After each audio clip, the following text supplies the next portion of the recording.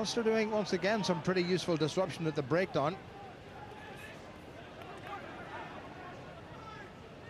Watson offloads the flatman, nicely done. This is better for Bath. Great piece of acceleration by the hooker, Ross Batty. Chance now if Bath can move this. Vesti had to do a bit of jumping. Interception by Ulster. And away goes Mark McCrae. I do believe Mark McCrae has got the legs. And he's going to get away from everybody. Well, you need a little bit of luck sometimes. And Mark McCrae, who missed so much of last season because of a broken finger, has scored a simply sensational try here to start off the season at Ravenhill in a fair old bit of style.